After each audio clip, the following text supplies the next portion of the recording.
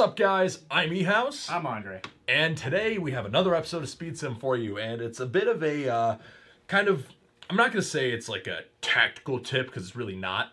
What it is it's a discussion on how we set up, you know, a rifle or a carbine for how we play on the field. Would you say that's a fair summary of what we're going to go over Pretty today? much. Yeah, so one of the first things I want to mention is the genesis of the idea for this video was, I said, oh, you know, we get questions all the time of people asking, how do you use your optic or your iron sights while you have a face mask on? To kind of sub-respond here for a second, we also get a lot of questions asking, well, do your red dots, are they even on when you're playing, or is it just for looks? Yeah. So, continue. So we figured that we would kind of respond to that question and also just kind of talk about why we do things the way we do things when setting up what I would say is like, you know, your standard rifle or carbine setup. I mean, Andre runs a high kappa as his primary half or more of the time, at like 75 to 80% of the Nowadays, time. yeah. Yeah, but at the same time, he's also got his own setup that does his own thing. So we're going to discuss that. So I figured kind of your bread and butter gun for airsoft these days. It's the M4. This is my Crytac. Everyone owns a Crytac. Well, not a Crytac. Everyone owns an M4. So the way I have this M4 set up is pretty simple, and it's really nothing crazy. I mean, it looks a bit different than some other M4s, but we really break it down. An M4 is an M4 is an M4 to a certain degree, and this is really no different. I've got just standard SOP-mod stock. I've got foregrip, and I've got pistol grip, mock suppressor, whatever. But the way I have certain things set up is what I want to get into, just things that actually affect how the gun handles. Now, for one, mock suppressors. I'll be the first person to admit they're stupid. Mock suppressor, I'm just being honest. I'm right mock there with suppressors are stupid. I like them anyway because I think they look cool, and I'm used to handling longer rifles enough that they don't bother me. But if you're looking for like the raw, best handling airsoft gun, ditch the mock suppressor. Again, if you're like me and you're just like, well, airsoft is kind of where I get to play with toys I can't own in New York, then mock suppressor, go for it. If you just want to go for the looks, that's up to you. That's a decision you get to make because that's airsoft. But if I'm looking for like the best raw handling, I'll ditch the mock suppressor. That's why this thing's QD, so I can take it off if I really want to. So other than that, I also have the foregrip on here set far enough forward that I'm not straight arming the gun when I have it out, because my preferred grip is I like to have a slight bend to my elbow and my elbow a bit down when I'm holding the rifle. So I don't do like the full-on C-clamp straight elbow. I don't find that comfortable for long periods of time, and I definitely don't do the flared up elbow. That I find really uncomfortable. Pretty bad. So I don't personally do that. That's why I have my foregrip set up where it's a vertical grip that is set just far enough back for me to keep some cant to my elbow when I'm in my standard shooting stance. I find that the most comfortable. Your mileage may vary. There's a million different ways to do it. I'm just talking about why I have it the way I have it. And then lights. A lot of people ask if you need a light on your rifle. 9 times out of 10, the answer is probably no at your average local game. At an indoor CQB facility, if you play there a lot, may very well be necessary. If it's really dark. Yeah. At a large milsim op, probably going to want one. Yeah. So if you go to an American milsim game, Lion Claws, Centurion, Milsim West, have a light. If you're at your average open play, like here at River City Airsoft, is it necessary? No. But you're gonna want one at a milsim op, and I'm lazy, and I never take the stupid thing off, so, you know, take that for what it's worth. How I have it set up is I have it on my offhand, so it's mounted on my offhand side, so where my hand is usually not holding the rifle, but I also have it mounted far forward enough that when I switch shooting hands, it still rests just where my hand can get around it with my grip. And then I have the pressure switch for the light mounted on the 12 o'clock position of the rail. And the reason for that is because no matter which hand I'm shooting with, I can always activate that light. So it's ambidextrous. And again, in a CQB environment, you're going to be doing a lot of bilateral shooting. So having an ambidextrous activation light very handy. I also get some people asking about lasers. I'm not a huge fan of lasers personally. They're kind of like one of those things like you put on there like prime example, Bob the X-Men has 3 of them just because he likes the Predator kind of thing, but that's purely for him for looks. So I guess it depends on how you want to look at it. If you want to put a laser on there because you like lasers, throw one on there. But if you're gonna think you're gonna be hip shotting around corners, you got another thing coming. It's not happening. Yeah, lasers are tough because you end up chasing the dot in many cases, especially out at distance. Now, are they useless and should you feel bad if you use one? No. But I would say that for me, the speed with which I can acquire a red dot sight versus the speed with which I can acquire and find a laser out on a target is a lot faster for me on the red dot, because the red dot, I know where that is, I'm able to get a cheek reference on it and able to get on that optic really quickly, whereas a laser, you're kind of at the mercy of where you're pointing your rifle anyway. At that point, you might as well be point shooting at most of the distances you would be using a laser, or if you're well practiced with your rifle, you're probably going to be able to stay up on your optic or get up on your optic quick enough to mitigate the difference. Lasers, I find, are honestly more useful on pistols, but that could be a separate video. And it depends on the pistol, depends on how you shoot it. But for rifles... And if it's centered. Like, you've actually lined it up. Yeah, you also have to take your time to actually zero your laser. There's way too many people I see not zero their laser, and they say, oh, that guy's not calling his hits. I'm like, yeah, because your laser's here and your BBs are hitting here. So it's a double-edged sword. And they do give you your position away, because when you see a laser going, you suddenly know where that person is. Yeah. It's a very double-edged sword. So I'm not a big fan of lasers. But again, that's going to depend on how you practice with your rifle. Just for me, I use a red dot because a red dot is generally the most versatile optic for airsoft, in my opinion. I don't think you'll find too many people who argue with that. You can do a lot of stuff with airsoft, and at the ranges most airsoft games are played, under 200 feet, a red dot is going to be absolutely one of your fastest and easiest to acquire options. I run my red dot, and this is something that Andre can also attest to. I run my red dot on a riser. Oh, yeah. And the reason for that, so I run my red dot on a riser because when I'm wearing a dye mask or some face protection, I can still get down on it, crush my face into the stock, and I still have that red dot in my field of view. And on a lower 1/3 co-witness riser, especially on a primary arms or Bushnell type micro sight or micro red dot, you still are able to use your iron sights through the lower 1/3 portion of the red dot sight, but it's not too high. You don't have a chin weld when you're using it without a face mask on. And for the last thing I would say that majorly affects the function of the rifle, slings. So I did an entire video, I've done 2 videos, basically about the VTAC sling. Oh, your glorious VTAC glorious sling. VTAC Every sling. single day. Now, you see one VTAC sling and it's all over. You're going to hear about it for an hour.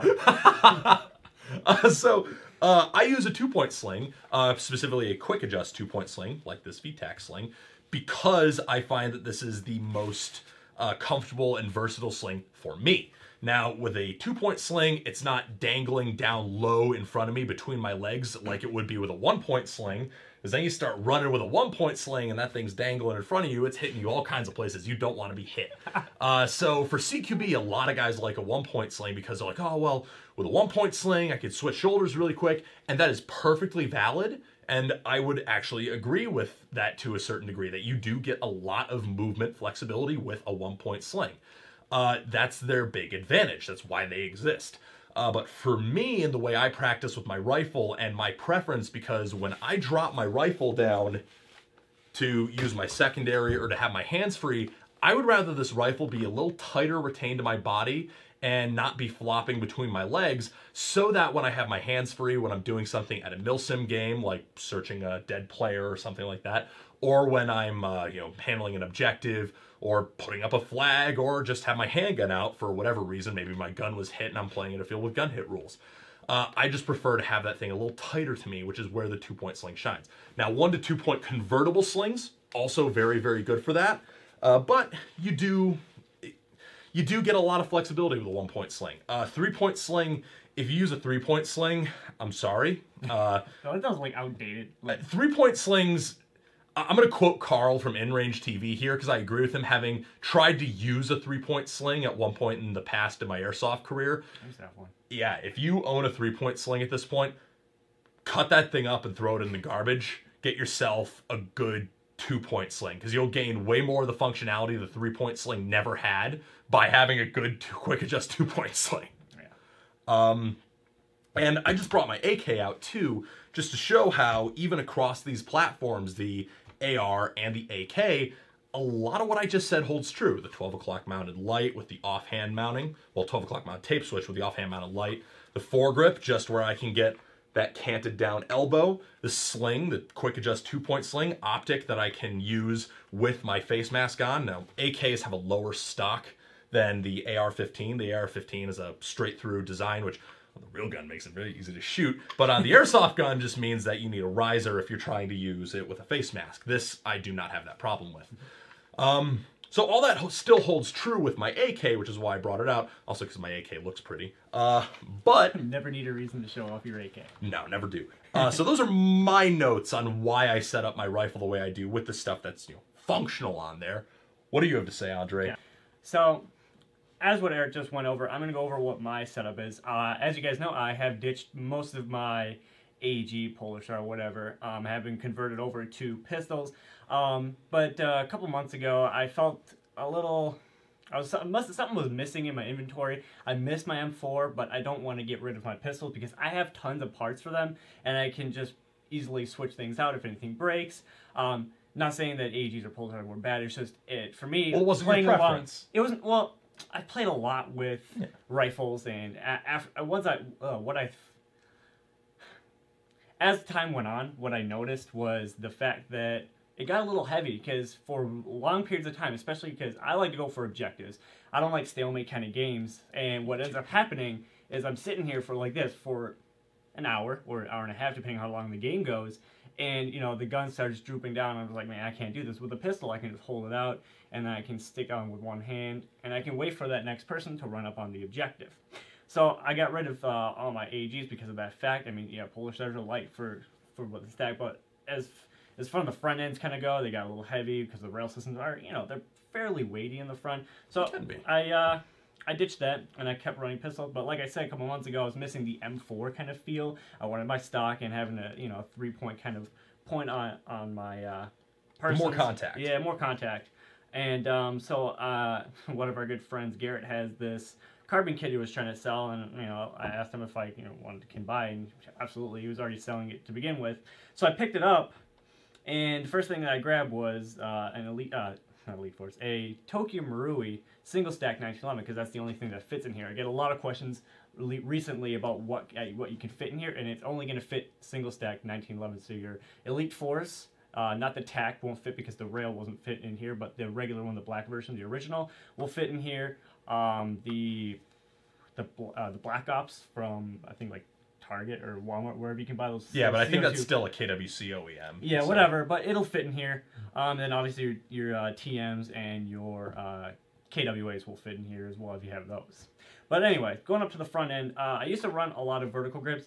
Again, recently I noticed that I'm not a huge fan of vertical grips. I just like having my gun like this with the C-clamp, and it works well for me. And like Eric, I like my elbow a little canted like he does as well, just because I don't have to stretch my arm out because it does get a little fatigued after a while. Well, I find that having that biomechanically, having that little bit of a cant, this is more support that I like for shooting. So I think that's part of what it is. Yeah, so not to interrupt, again, sorry. That's fine. So again, like he said, I like that as well. So I don't have any objection to what he had said to that. As far as lights go, I never play enough low light situations to justify running a flashlight. He goes to a lot of American Milsim events, Milsim West and stuff like that, where he needs to use flashlights often.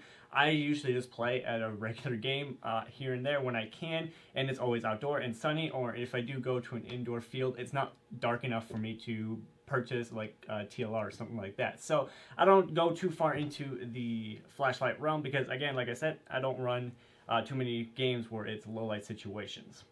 I do have flip up front and rear iron sights. I don't use them. I just don't like the gun looking naked, so I keep those on there just because. Well, and God forbid if your optic went down, you could take the optic off. They are sighted in. I don't like things that if they're going to be on my gun, is if I ever need to use it, I have it. So if it's not sighted in, why do I even bother putting it on the gun? And like I said, I like having it look kind of more AR style with the front and rear flip up sides, because once it's naked, it just looks funky to me. So again, I have it on my gun and it is sighted in, so they do work. Now, as far as what Eric goes to say about face mask, I get a lot of questions about my red dot and why do I have it? Don't you just point shoot? And because you're a speed softer, don't you just point shoot? I'm like, no, I like my red dots and they're sighted in and they always work. Throughout my entire airsoft career, I guess you can call it, always had red dots. They're always been sighted in and I've always used them because I like being able to just point and shoot and not have to worry about just trying to figure out where the BB is. Once you pull off that shot, the person you're shooting at is obviously immediately going to know that he's getting shot at and he's going to run away. So having a red dot that's sighted in and you point it and that BB is going to go exactly where you're pointing at. It eliminates the margin of error. Exactly. So now the second to follow up on that question, why do I have it double rise? I get a lot of hate across the board as to why I have double riser. And the fact of the matter is, I have a small face. Eric doesn't. So he can squish his face onto the stock a little bit better than I can. And so with the face mask, it's not as malleable for me. So when I put it on, it sits perfectly with the dye mask. So that's just how I personally like to use it. And double riser, it makes it functional. So that's how I have it set up for my gun. Big face for the win. As far as the stock goes, Eric does run a 2-point sling. I've used a lot of 1-point slings. I've used 2-point slings, and really a long time ago when I first started Airsoft, I did have 3-point, and that never worked. So as we discussed, don't like single-point slings. I run just a hydro carrier because it is going to be this gun is HP TAT. I can't really use a sling all that well, so I found Evic was selling this thing called a universal tactical clip, and I was intrigued because I seen some guy just sling it on here and it was holding, and then you took it off and there was no like fabric, no nothing like that. So I picked it up, and what it does is the universal tactical clip clips in just like this, and because you can put it. Yep. Okay. Universal tactical clip just clips on like this. You don't have to worry about any straps. Nothing going to get in your way. If you have a bigger face like Eric does, it might kind of impede on your nose a little bit, and if you're wearing a full face mask, it might kind of push up on that. I don't find that to be the problem.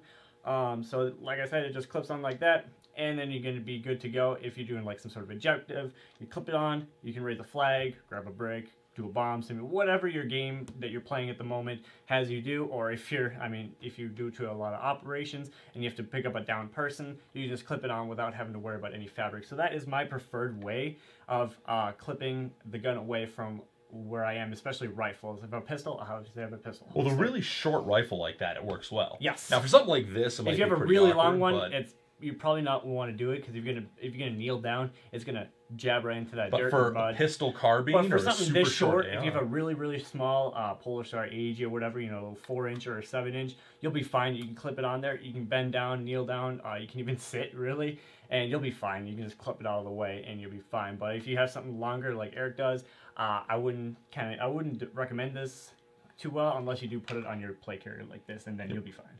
And then moving over to the stock, Eric is a larger dude.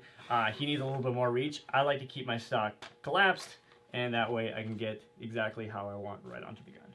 Yeah, then there's me. I like super nice reach. Yes. Actually, I want to mention determining your length of pull, because Andre just mentioned a good point here. Yeah. That's gonna be something that you have to keep in mind, is what your preferred length of pull is for your rifle. I've got my stock all the way out, Yep. and I've got a fixed stock on my AK. So just what you're gonna want to do is I recommend holding your rifle one-handed and adjusting your stock until you feel a point where you can keep your rifle comfortably in the pocket of your shoulder and well supported with your one hand. That's going to depend on your rifle, it's what point of balance, it's going to depend on your body type. I'm a large man and I use longer rifles. Exactly. And for me, the longer reach, perfect. So just quick little thing right there. So I guess that's kind of our point here, is just a couple examples of the way we do things and why we do them, which I think also reflects just a couple of the differences in mindset and needs that we have. Yes. Because, you know, obviously Andre running more Speedsoft style, he's not worried about having something that's going to be, you know, retained to his body that he can let hang for long periods of time to a 40-hour Milsim West game. No, but I do need the quick access of being able to, like, if I do ever get out to the Speak events, I need to drop my gun, grab that flag, and pick up my gun. I want to be able to do that as quick as I can and not worry about having to get stuck on things and having some sort of fabric in my way. So having this universal tactical clip, like I mentioned, is easy to just drop it, grab the flag, pick it back up, and I can continue running. And also just the fact that you don't play like a lot of low light or dark scenarios, and I do, and then I like, you know, having different setups. Like, so the thing to bear in mind is honestly evaluate what you're putting your gun together for. Yes. You know, look at what your needs are. I know some people will say, oh, well, I want to build my rifle just so it looks cool. Well, I think this rifle looks pretty cool, but it also just so happens to pretty much totally meet my needs. It's all going to depend on what you're doing and what your budget is too, because you know that's also a limiting factor. If you only play locally at your outdoor CQB kind of game, and you load yourself up with a flashlight, a pack box, a vertical grip, God knows whatever else you put on your gun, you're just gonna weight yourself down, and then you're gonna get fatigued. And then when you ask to get, you know, run a bomb or run some sort of objective, you're gonna be really tired. So you gotta really evaluate what you put on your guns and make sure that what you put on there works for what you need for that gameplay. And then if you go to, you know, some sort of Milsim West game or something more national based, you can start evaluating differently for how your setup is go. You can always have two different uppers. You know, you have the same length rail, whatever. Also a very good and point. you can put, you know, your 4-inch rail system with just a red dot and a vertical grip, stick that guy on there, go to your local indoor field or outdoor field, wherever you play,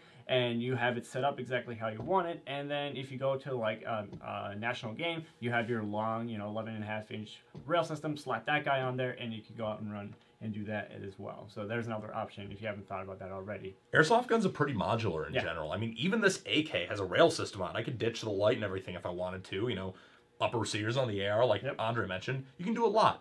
So experiment, have fun. Maybe our thoughts on this kind of helped you evaluate what your needs are and the pros and cons.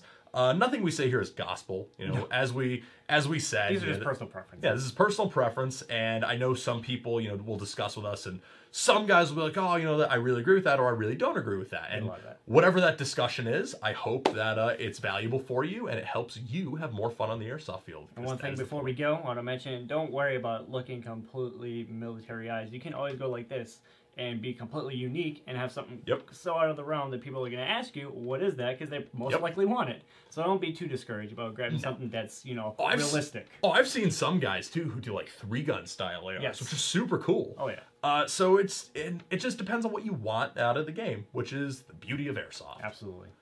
So anyways, I'm E-House. I'm Andre. Peace. See you later, guys.